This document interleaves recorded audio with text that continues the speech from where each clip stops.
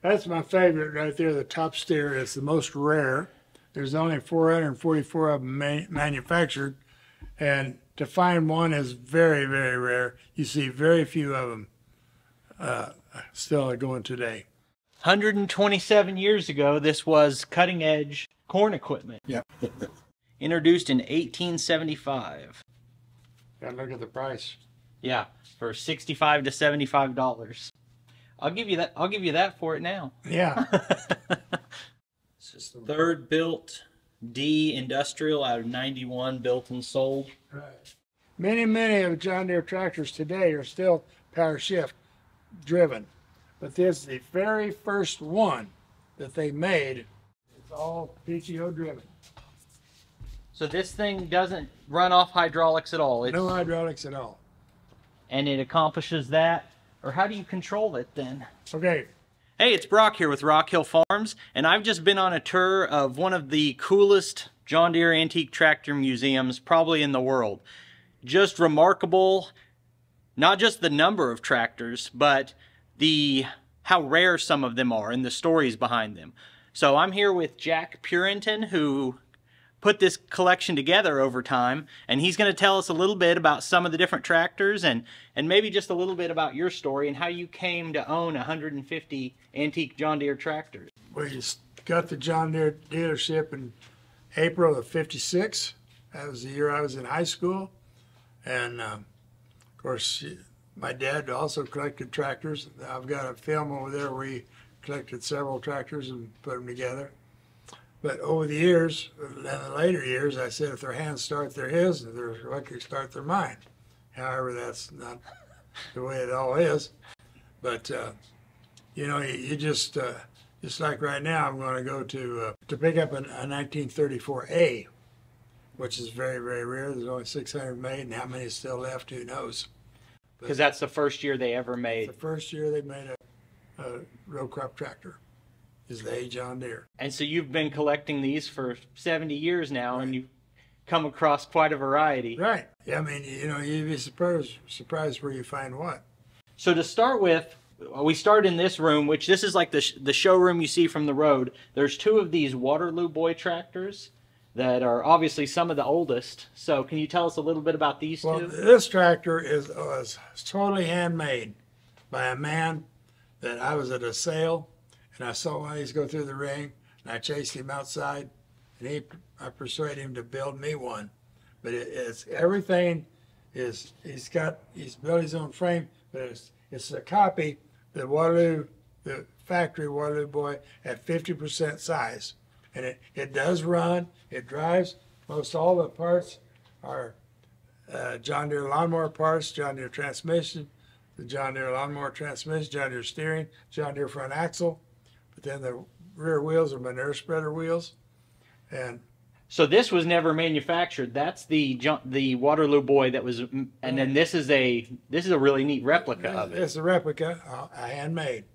The day I went to the farm to pick it up, he was making a John Deere D, the same way, the same kind of an engine, but it was restored like a John Deere D tractor, which is kind of similar, but it still had wide front and wide hood and all that was different. So this one I've only seen in books and magazines and stuff. I've never seen one in person before. How'd you get this machine, and how old is it? And well, a guy named Ted Clymer in Springfield, Missouri, he had bought a 730 tractor. He was hauling hay, and you know, east part of Springfield, Ozark area, the roads are all curvy. A car come around the curve, hit the tractor and broke the back axle off. Not only the axle, the whole housing. We were one of the first dealers to have a truck with a hoist on it and a winch. We went down and picked up his tractor and brought it up to Lamar to fix it. He came up and well, he wanted to fix it, but he didn't want to buy new parts and he didn't want to buy salvage parts. And we had a 730 on the lot. He said, I'm baling hay and I need to go. He said, if you'll take the back end off that one on your yard, put on mine, he said, I can go to the field tomorrow. I said, whoa, wait a minute. I have to talk to Dad. But then he says, if I want to do that, I can get the Waterloo Boy tractor. So I went and told Dad, and he said, well, you get that tractor. He said, you know, that's worth some money. So he says, okay. So that's the way we fixed the tractor. We brought the other one in, stripped it down, fixed his, and took it home. And then he says, well, go get the Waterloo Boy. It was out in Kansas. But we went out to Kansas and picked it up. So do you know when they started making these? Or when John Deere acquired the Waterloo Boy? That I probably did know, but I know that's an 18. In 1918? 1918. Well, let's walk around it and get a better look. Okay. So this tank says kerosene on it, so this would have originally, you could have ran it on kerosene or probably any multiple different fuels. Kerosene, what they run on. These tanks right here, you put gas in these. This tank here and over here, there's, you put gas in them, and just like the other tractors too, they call them all fuel, but you put gas in here, and see that'll run down to the engine. Before we turned the camera on, he showed me that this is how you started it. You Right. put this in here and Right. you just crank it. Yes. And if we wanted to, we could start this, right? Well, it wouldn't start today because of fuel, and Yeah. you get fresh fuel in it, and it'll run. New price was $1,050. Yep. Even with inflation, that's crazy to think about. Here you can see the steering mechanism, which uses what I would call a worm gear with a chain wrapped around it to actually turn the front axles. It's really ingenious, the things they came up with. Well, you put your oil in here for your push rods, and you put your oil in here for your... That's what would normally be under a valve cover. Right. Whole thing's out in the open. Right. And then this is, are you in this picture? I'm about the fifth one back. All right, well, he's got 3 big rooms full of tractors here, so we'll move on to the next room, look at some other stuff. You know what that is? No? It's wood. It's got a serial number on the bottom of it. The guy that made it. Wow. B. We are mainly focusing on a few tractor models, but this place is legitimately a museum, and every little piece in one of these cabinets has its own story. And I spent about 4 hours going through it, but there's just no way we could cover everything. But we'll hit some highlights. And if you're curious or new to the channel, the third person walking with us is my father. John Deere was originally a plow company, and their claim to fame was that they had a plow that the dirt didn't stick to, is what Right. you were telling me earlier. He made the first plow with a saw blade.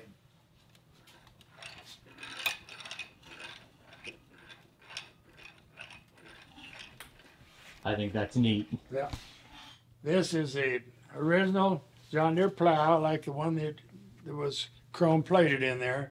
My dad had it chrome plated by a local company that was in business here in Lamar.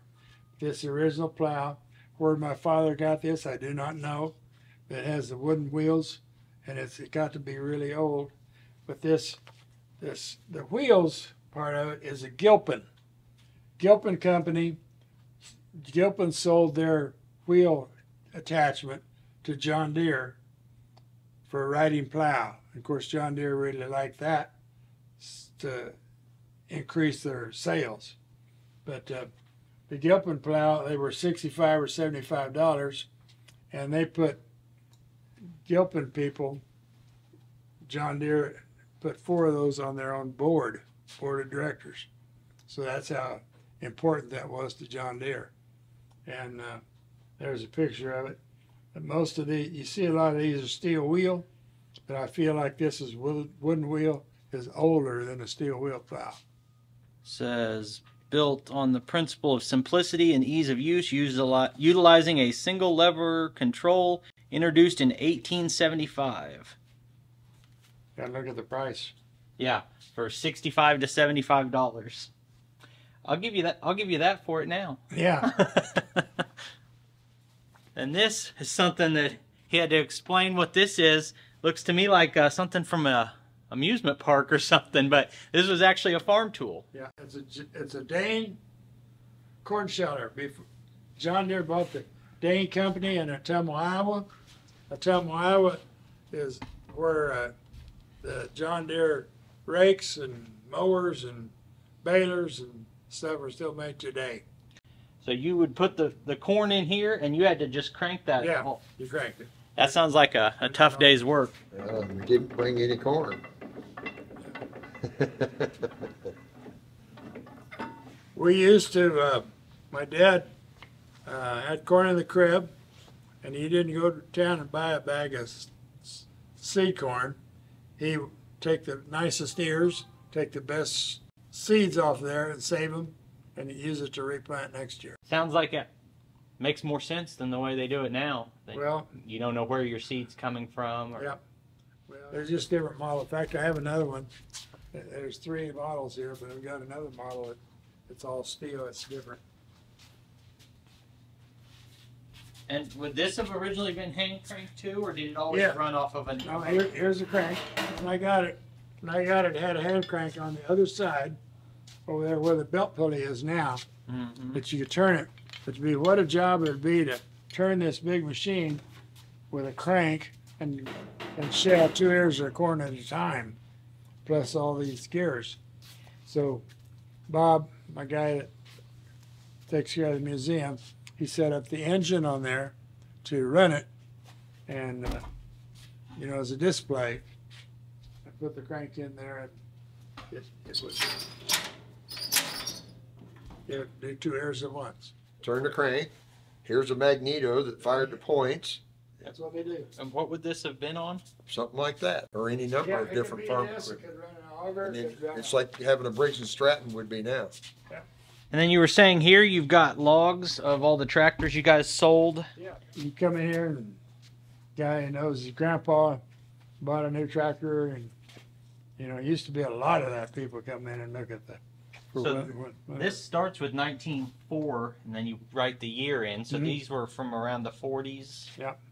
And you said you'll have people come in to see if they can find the record where their family had bought. Yeah, a lot of that is in there. And what was your John Deere dealership called originally? Barton County Implement. Yep. And you still use that name, but started out in '54, and it still is Barton County Implement. Even when we were Legacy, see, we had the Lamar store, and the Joplin store, and the Holbein store, and you know, it just kept adding more stores. And John Deere says, "Wait a minute, you can't have Purinans at Lockwood, Barton County at Lamar, Joplin Farm and Lawn." They said you got to have one name. But that story is essentially why you don't have small independent dealers anymore. That John Deere kind of pushed everyone that you have to be part of a big. They came in, either buy more stores, sell your store, or we close you up. That was the 3 choices you had. The guy that bought us, we sold 5 stores, and the guy bought 22 stores in a year and a half. I can see logistically where it has some advantages to John Deere, but I hate that there can't be a small John Deere dealer anymore. That's right. So were you just saying that that's you in that tractor right there? Yeah. And how long ago was that you were? Oh my gosh, our kids are 50-some years old now, and they were little kids. And you were doing a tractor pull on a 40-20? 40-20 or 40-10, I don't remember which one. That would have been a 40-10. Sounds like you guys had a lot of fun with it. Oh, we did. We did that for years and years. But when it finally stopped, is we went to Springfield.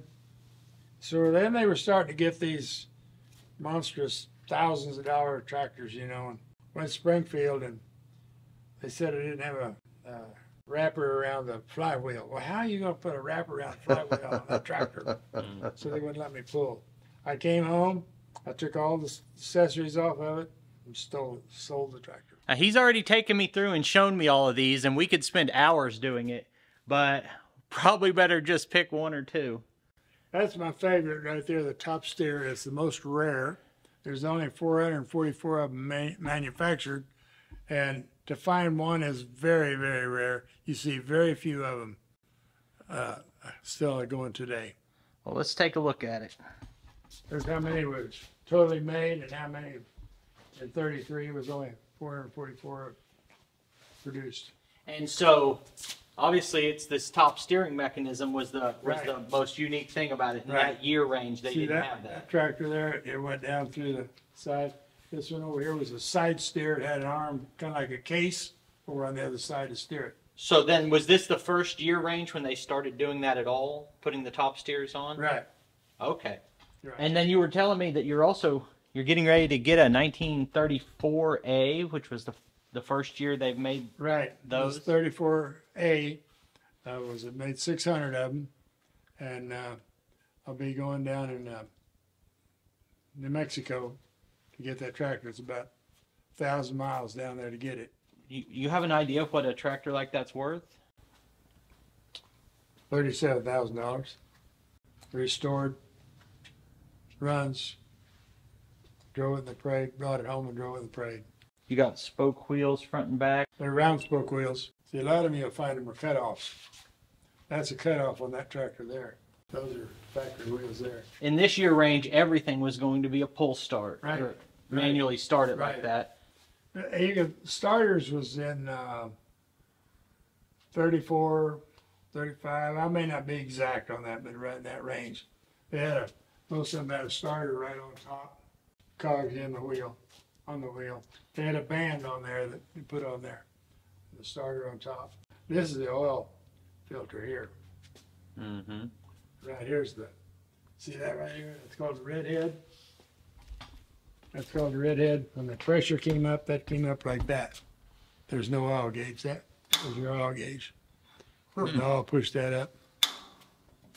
That's called a red head.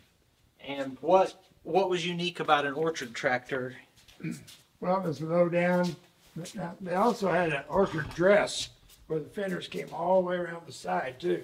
But these are deals to keep the limbs from knocking the fuel tanks off. Protection over the radiator and the fuel cap and fuel cap. Had an electric start in 47 on this. Mm-hmm. And then, aren't you saying that the same engine is in that crawler over there? Yes, it is. That's a Linderman crawler. The engine, the whole chassis is the same as both tractors. See, here's one with a starter on top and a ring gear. You can see that gear in there. That's what my 41 looks like. Ah, So, what was the use for one of these crawlers? Orchard. They were very popular. Obviously, with the tracks, it would go anywhere it wanted to go. Mm-hmm. You could even get blocks in there to run it on the road. This guy right here hasn't taken a sick day or a vacation in, what, 30 years? Long time. I think that's admirable, but I also think at some point he ought to finish this one and start on another one. He's dedicated. Now, you said this was in the industrial, the yellow, Yes. but you're also saying it's was higher geared, so it Yes, wouldn't it have is. made a great pulling Right. tractor. It's pull scrapers with, and road graders and things like that. At a higher speed. Didn't take as much power to flat out of the system. Third built D industrial out of 91, built and sold. Yeah, if I saw that out in the field, I wouldn't even think John Deere. Yeah. It being yellow. Well, I would have assumed that someone had just repainted it, but they still use yellow for their industrial. See, this is also wide tread, but it's a side steer. I'll be 85 here and pretty soon. I was born in 38. Well, you're not that old, dude. Well, and you haven't outgrown playing with toys yet? No. Now, this is one of the coolest things I've ever seen. I didn't know something like this existed. So first, I guess if you want to tell us about the tractor, then we'll look at what's on the back of it. It's a 38 Model A John Deere. Got a counter box on the front. It's got some dozer pads in the box off a bulldozer. Got it in Sheboygan, Wisconsin. The man specialized in the loaders. I bought a loader from him prior to buying this one with the tractor and all. Is there anything unique about this tractor Not that it really. had to be to run that loader on it? No. You could have put this on almost any from that time period.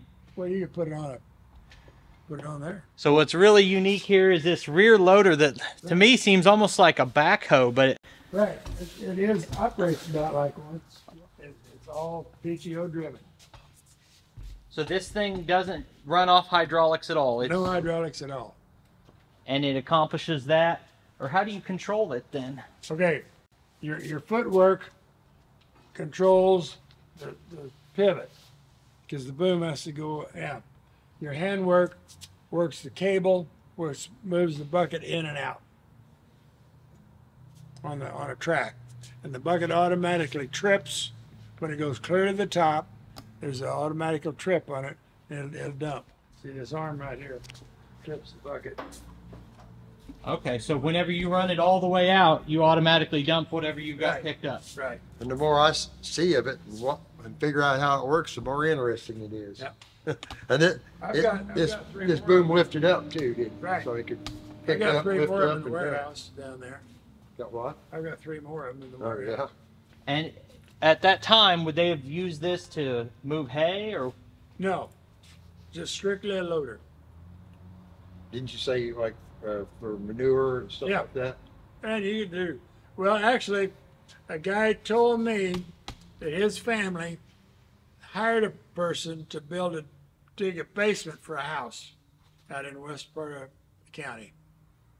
And he said they, in turn, was so impressed, they bought a new one and they never put it together. And I have only found out about probably 10 years ago that they sold it for scrap. And, which I already had this. I'd have given anything for a brand new one, Yeah. Mhm. but they sold it for scrap. Wow. If you can't find a buyer, look a little longer. Somebody's going to want that. Yeah.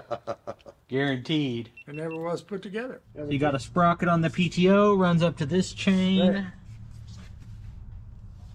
Right. And- And then there's clutches in here.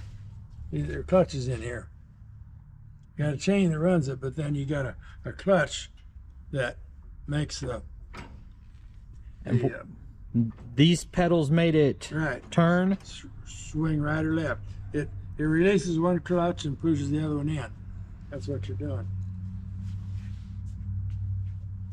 Because the clutches are turning all the time. You were saying, was this the first one of these they ever made? Yes, it is. Many of John Deere tractors today are still power shift driven, but this is the very first one that they made. Is introduced to the public in the fall of '64, but it was tested in '63 and before. They had three of these, and they kept this one with the serial number on it, and they destroyed the others. And you said the serial number was 0001. There's the serial number, 65001. So everyone's heard of the Deere 4020, very popular It's a tractor model. power shift transmission. But this is the first one they ever made like this. Right. And how'd you end up with this machine? Well, when John Deere went out to the new factory out northeast of town, the sound guard cab tractors and all that, these were all obsolete at that time. And the downtown building was 7 stories high where they built these tractors.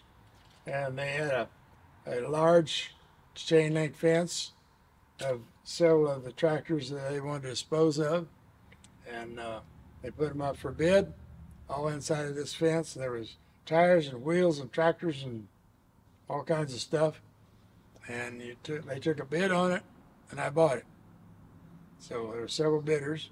And the day after that I was awarded the bid, I had 5 phone calls, bam, bam, bam. Jack, what would you take for that 4020? Jack, what would you take for that 4020? That's the reason I had Gary Collin go get it home quickly the next day. Now, was that back when it was new, or was that years later? It was a demonstrator. It had some hours on it. Mm-hmm. It was that was when they introduced the tractor to the public in October of '64. And then once you bought this, you didn't just stick it in a barn somewhere to No. hide it. You went out and put it to work, right? We baled straw with it for 20 years, Great looking machine. and that's the original paint. It's not repainted. Really? Now that's surprising. So Yeah. you did probably keep it inside a lot because It it's did. not faded. The guy at the factory, he gave me a sticker to put on there that says "Too good to repaint." Of course, it had a new seat cushion put on it, but all the rest of this stuff is the way it is. Down through there, he's got a 330, 430, 530, 630, 730, the entire series all in good shape. 830. Which isn't the 830 kind of hard to get? Yeah, they are. 'Cause that was, not many people used that bigger tractor back that time. For the horse pull to put. Yeah. There you go. You can sit on here like this, and that knife under there, cut, and you grab the corn. And when you get your arm load, then you lay it down, and you go, keep going and get another arm load. And then somebody come along and tied it. So later on, they had a corn binder, did it all in one time. So this is obviously horse drawn, and then you just had this sharp edge here, Yeah. and then you could adjust the height with that Right. handle back there, Under and they that. just cut it with that edge, and you had to be working pretty hard probably to gather Right. it up. And Right. Yeah, you just gathered it, then you laid it down, and then somebody come along and tied it with a string, and then somebody else come along and shocked it, made your shocks. wonder what year range they would have been making and using something like this. Well, right here it was 1896. yeah, 1896. 127 years ago, this was cutting edge corn equipment. Yeah. This was the. You didn't have to go around with a corn knife to cut it. Mm-hmm. Pretty impressive that you still have one put together. Mm-hmm. But I could see why they wanted to put an engine on one. Yeah. I have another one. Hmm. But And this was a two-man job. You had these, Yeah. these one guy over little here, side seats. one over here, one over here. You get 2 rows at a time. Mm-hmm. Very cool. Hey, so is this a bulldozer right next to it? Yes, it is. John Deere. There's your yellow one. Uh-huh. It's a John Deere 440. 440. It has a Detroit engine in it. 2-cylinder Detroit. It's got a 5-way blade on the front. That rack on there has been hand welded on there. I was looking to see if it had one of your little plaques with the year and stuff on it, but I No, didn't see it. No. You know, these things right here are really worth the money. Actually, what the deal was, when these signs came out, Dad never put them up. You're supposed to put them up on the road. He never put them up. Oh, that's a neat sign up there too. And it's did they at one time use that color scheme? Yes. Yes. So they have not always. I know that with the old Deere signs, a lot of people like the 4-legged Deere Yep. as opposed to the 2-legged. I didn't know that I'd never seen a sign that Yep. looked like that one. Well, the reason that's way up there is because it's been shot at so many times from way down there you can't tell it.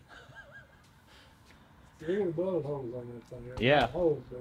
And you had your still over there. Yeah. That's old. That's a chain-driven piston pump, and that's your air tank up there on top. The blows tank. Now, what was this actually used for? It's a sprayer. It's supposed to have spray booms on it, and the spray.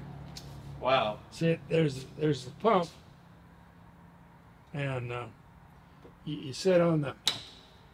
This shows the in and out of gear on there. Then you that valves on here. That's how you move the booms? Yeah. Well, you had booms out there. The booms were fixed on here. This had, just like any boom, there's a hose with a pipe on it. You said this is your father on the Yeah. in the picture on that? Yep. Have you guys had this since '48 in the family? No, that's when it was made, but it's after war. Jeep engine, Jeep. It's Empire, EMPIRE, Tractor Corporation. I'd never heard of them before. Well, like I say, I've got a book on them. And it shows that in New York, it just shows thousands of them. They built 1,000 of them to sell to some other country. This one says serial number 890. Things up there this morning was going to have to return. That's this piece right here. Except that's got a bolt in it. But for that seat right there is what that was for. Had a suspension seat on it. Yeah. Well, this seat, actually, we had one of these on our tractor, John Deere. It's a, I forgot, gosh, I can't forget the brand of it now, but that was a very, very popular seat. Well, this cylinder's no good. See, that should be a... And at the time, that was luxury. I mean, Yeah. to be able to have a little bit. We had one of these on our tractor. See, the B John Deere had a kind of a, well, like that right there. Mm-hmm. So you took this off and put that on there, and that was a great seat. You didn't have a... Yeah, that's a tough spring. Yeah. See, LP, especially in Oklahoma, were very, very popular because fuel was just a few cents a gallon. And another thing is oil life on them is probably twice the life. It don't dirty the oil. They're a very economical tractor. Yeah, lower cost of maintenance is always a selling point. That's exactly right. Are you saying that ran on propane? Oh yeah. Wow. So that, see that one over there's propane. I've probably got, well, there's 2 propanes over there. So I looked at that and I thought, why are those gas tanks shaped like that? But I didn't That's think propane to ask. tank. Huh. Yep. See that 430's propane and that 530's propane. They had a tank that's actually on a, you can get 2 ways. You can get a tank that was concealed under the hood, or you can get one that come up through the hood and stuck up about 6, 8 inches on end. You can buy them either way. But that tractor, those type tractors are very, very gentle to handle. They're good working tractors. They're, you know, not clumsy as these or whatever, especially the 730. I mean, but these are made to go do heavy work. But just for a heavy barnyard tractor, you can't beat that. For baling hay and wagons and so much use. And these were from the late 50s? 59, because they started the multi-cylinder in 60. Of course, this one is a power shift, but there's very, very few power shifts. Like here it says the one at 518. And then when you see that, I've seen numbers like that several times, one of so many. Out of 518, how many of them are still in good shape? Mm-hmm. It's a lot less. Oh, yeah. Yeah. Yeah, that's...